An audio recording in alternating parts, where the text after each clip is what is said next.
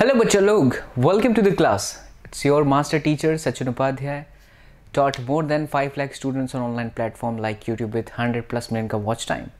बच्चा लोग, in today's class, I'm going to tell you one very interesting trick, and with the help of trick, you can solve that problem not in 2 minutes, not in 3 minutes, but trust me, in just 10 seconds. और ये question बहुत important question है, बहुत ही famous question है from kinematics. I am damn sure कि आप लोगों ने बहुत बार काइनेमैटिक्स की प्रॉब्लम्स बहुत सारे तरीके से किए होंगे. S is equal to U T plus half A D square, है ना. 2ad is equal to we square minus you square, और v is equal to you plus A T. But this time trust me my dear student, with the simple trick and observation you can kill the problem in just 10 seconds.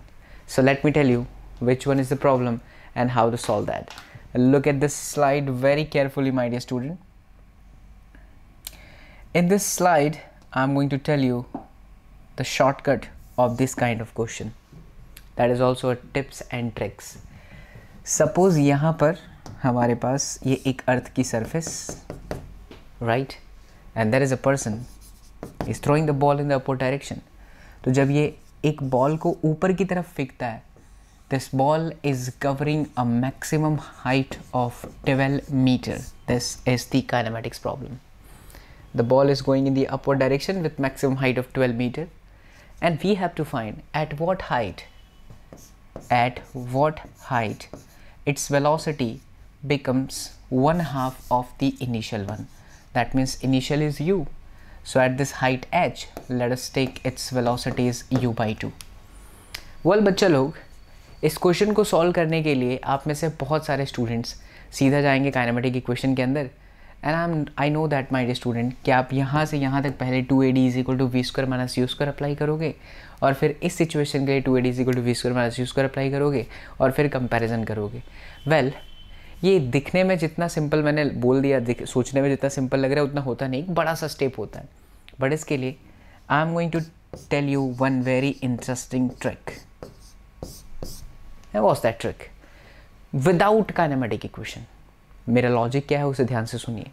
जब आपको maximum height पता हो ball की इतना ही जाने वाली है, और क्वेश्चन में ये पता हो कि at what height the velocity is half, तो बच्चा आपको उस हाफ वर्ड को पकड़ लेना है, ठीक है.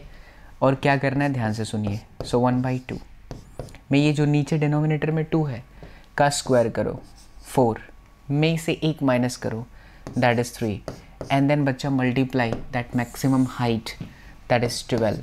So the answer is 9 metre. या it's done. Now you can check with the help of kinematic equation बच्चा लोग, and trust me, without that equation, this is the final answer. And if you know this, you can use it every time and you can get your answer correctly. हर बार आपको सही answer मिलेगा. बस ध्यान रहे करना क्या है, रिपीट माई सेंटेंस. अगर बोलता है वेलोसिटी हाफ है तो ये, अगर वेलोसिटी बोलता 1/3 हो गया तो डिनोमिनेटर का सिंपल स्क्वायर करिए, में से 1 माइनस करिए, 9 - 1 is what, 8 into whatever the height is given in the question. That's the answer. If 1/4 is given, so 16 minus 1 15, multiply that, it's done. I hope you have enjoyed the class. See you all in the next class.